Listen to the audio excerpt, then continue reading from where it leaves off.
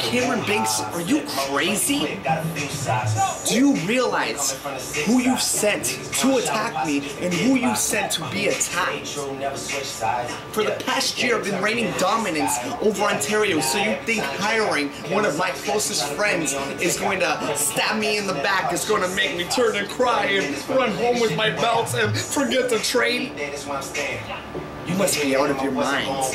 Ashley say, good friends make better enemies, and I can't blame you for what you did. Hell, I'd probably do the same thing in your scenario. Gold and money has always been the target, and we've known this since day one, how you helped break me into this business. But now I'm gonna help break you out.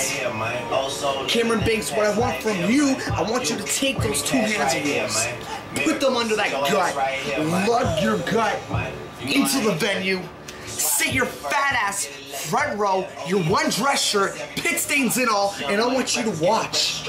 I want you to watch as I remain champ. Hold my belt above my head after I pinned Ashley 6 for 1, 2, 3, and I hold my hand out for you to pay me again. I love taking your money, and I will remain champ. You know why?